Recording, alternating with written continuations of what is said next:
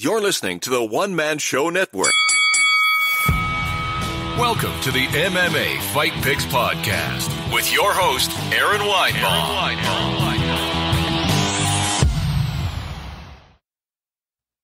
Hey kids, welcome to the MMA Fight Picks Podcast. I am your host, Aaron Weinbaum, and today I will be picking the fights for UFC 248 in Vegas. I'm super excited. I'm going to be in Vegas, but not at the fights. So bummer. If you're on YouTube Live or you are on the Periscope, feel free to help me pick some fights. I will be trying to partake in some pre-fight festivities. Hopefully I can make the open workout. If I get there on time, this is depending. I have a fairly ill father-in-law. I think he's okay. It's not critical or anything like that, but I'm trying to get to Vegas on Tuesday. So if there's any MMA Fight Pick fans or Iaquinta Realty, Not Coker, or Dana Unleash fans, I am going to be trying to see Adam Hunter at the Strat on Tuesday. Love to see you out there. I'll be with my wife. Hopefully this all works out. But let's get to the fights, man. Adesanya versus Romero. You know, the big question here for me is, Romero going to make weight? I surely hope so. I'm not going to lie and tell you that's not a worry of mine, but well, it is what it is, man. UFC middleweight championship on the line. Let's get to some fights. First off, Gerald Meerschaert versus Deron Winn. Gerald, of course, a fan of the Iaquinta Realty Group. Twitter, it's not a group. It's not the actual. It is my Twitter parody account. My bad.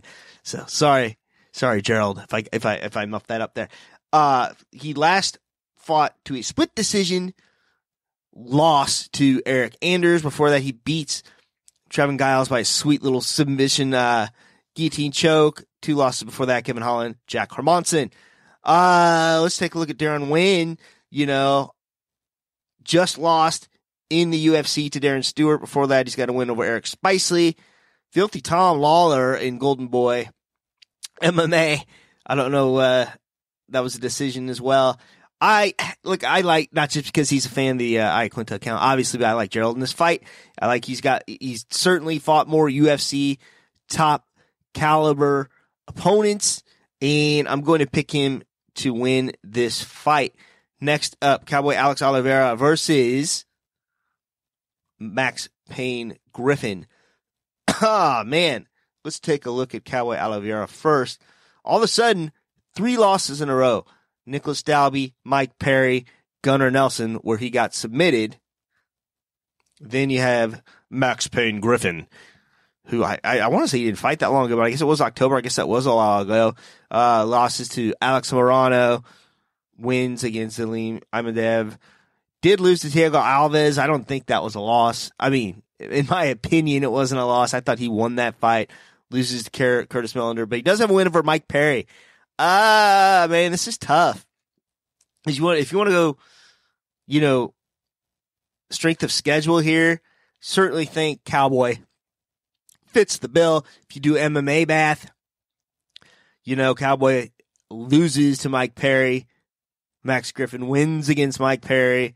But I honestly think that, man, this is tough. This is a tough one to pick here.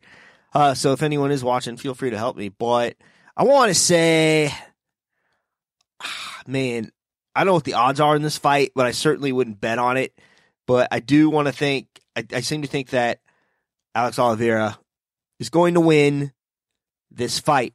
Next up, Neil Magny against Li Jingliang. Li Jingliang. I don't know if I'm saying that right or not, but in my mind, I'm saying it perfectly. All right. Taking a look at Neil Magny. Just lost to Santiago Ponzinibbio. Hasn't fought in, 2 years almost. No, sorry, year and a half-ish. Sorry, this is the year 2020. My bad. But does hold wins over Craig White, Colors Condit. Before that, he loses to Rafael dos Anjos. That's way back in 2017.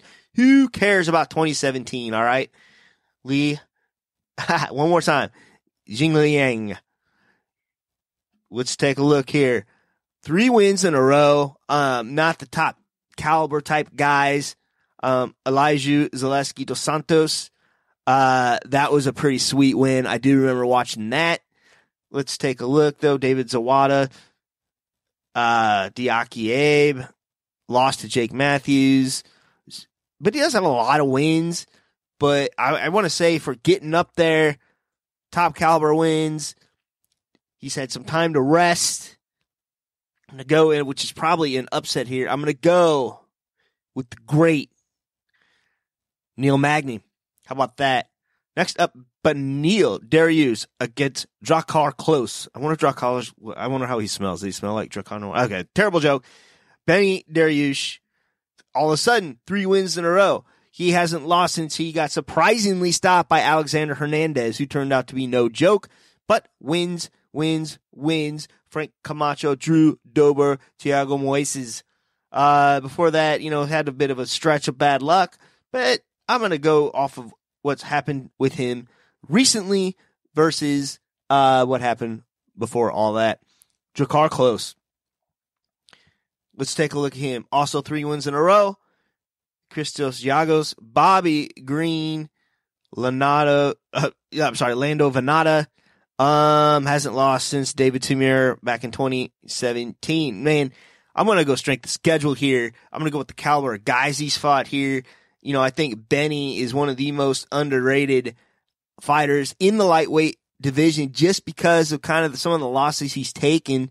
But he's been coming back strong, fighting those top guys, Camacho, Dober. I think they're just a little bit higher caliber than the guys Drakkar has fought. So, Benny, for the W. And maybe he gets back in there in the conversation in that lightweight division. We'll see.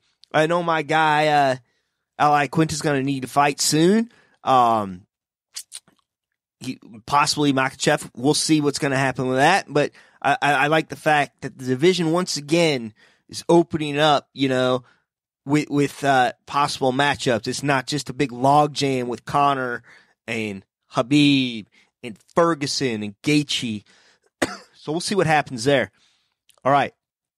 Co-main event, 5 rounds for the women's strawweight championship. Joanna wannabe champion Jędrzejczyk versus current champion Weili Zhang. So let's take a look here. Weili Zhang, nothing but green. Wins. Hasn't lost since 2013. Take a look at the last 3 for the title. Jessica Andrade. Before that, beats Tisha Torres, Jessica Aguilar, Danielle Taylor. Wins. Nothing but wins. Joanna beats anyone that's not named Rose Namajunas. She did go up a weight class to fight Valentina Shevchenko for the flyweight championship. Did not get it done there, but, I think she's just a bit undersized. I mean, look what Valentina does in that division. So she did hang with her for 5 rounds. She just didn't win. Did just beat Michelle Waterson. I thought she did very well. And if that was Michelle's time to shine, it was then. But like I said, Joanna champion. Weili Zhang,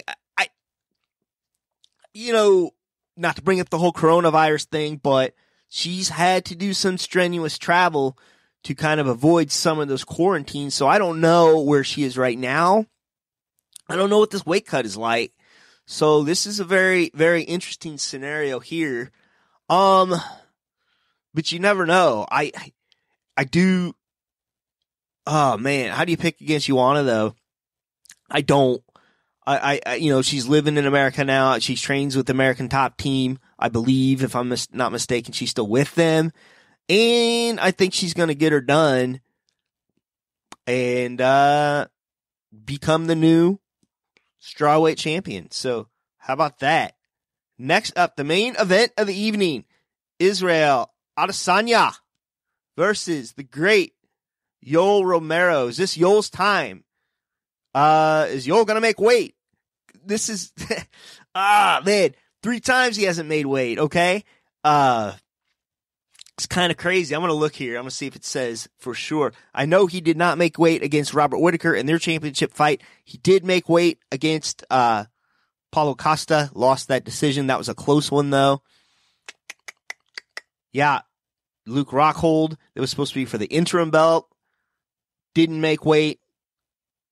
So this will be a third attempt at the middleweight belt that I see. Now, preceding Figueiredo and Benavidez, Figueiredo didn't make weight, won the fight. I hate that.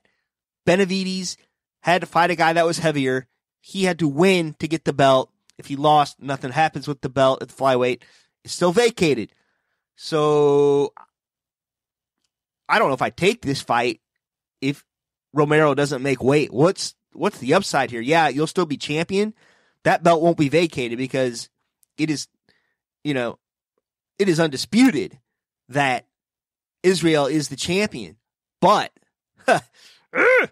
this is difficult. I don't know. I don't take that fight if I'm Israel Adesanya if Yoel does not make weight.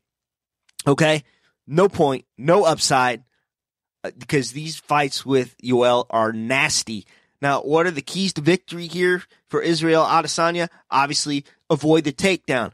Obviously, avoid his Yoel's unorthodox boxing style, those weird looping punches, his explosiveness. How do you do that?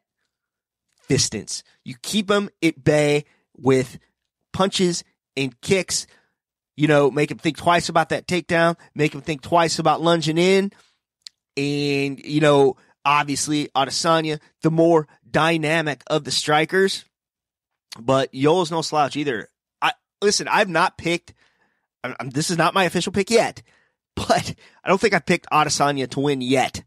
And he has surprised me every time. Let's take a look at the list of killers, starting with Brad Tavares, okay? I picked Brad. I thought Brad would out-wrestle him. I thought Derek would do everything better. Derek Brunson. I thought Anderson Silva, was just a bit more experienced, just a bit more cagey.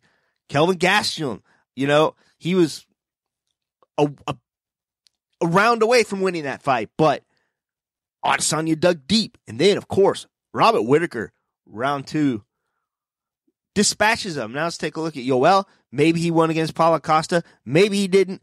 But forever the record books say he did not. Did lose to Robert Whittaker. Beat the brakes off of Luke Rockhold and sent him to the lightweight division. But, he's got some impressive wins. Chris Weidman, a split decision against Jacare Souza. KO'd Lyoto Machida, Tim Kennedy. Back this is 2015, 2014. But Israel Adesanya, who didn't have to take this fight. Israel Adesanya, who just wants to fight the toughest guys in the division and get it over with. Why take this fight with Yoel Romero? Costa's hurt. Costa was the guy. Costa could not answer the bell. Torn bicep. Whatever. Let's pick the next toughest guy. Yoel Romero. Why not? Okay? The guy can fight. The guy can dance. Clearly. But this is the one and only time I am not going to pick against. I don't want to say it's the only time. I'm not going to pick against Israel Adesanya. I like him in this fight. I like him for a lot of reasons. I think the fistness thing will play in. Fistness, baby. I trademarked it. Kicks and punches will decide this fight. He's not going to try to wrestle with Yoel. We'll see what happens, though, if Yoel can get him on his back. Can Israel get back up? I think he's probably been training super hard for this fight to avoid that very situation. All right, that's it. I think we picked him. MMA Fight Picks UFC 247. If there are no questions, no chime-ins, no whatevers, I am going to end this. And if you're in Vegas, hopefully I'll run into some of you there. Fight week, baby. I wish I could stay for the fights on Saturday. I got some kids wrestling trying to qualify for state. I got to be home for that. I got to be dad first. So until next time, Aaron Weinbaum, MMA Fight Picks Podcast. Shalom. Please remember to support the podcast by visiting the affiliate links on AaronSaysWhat.com.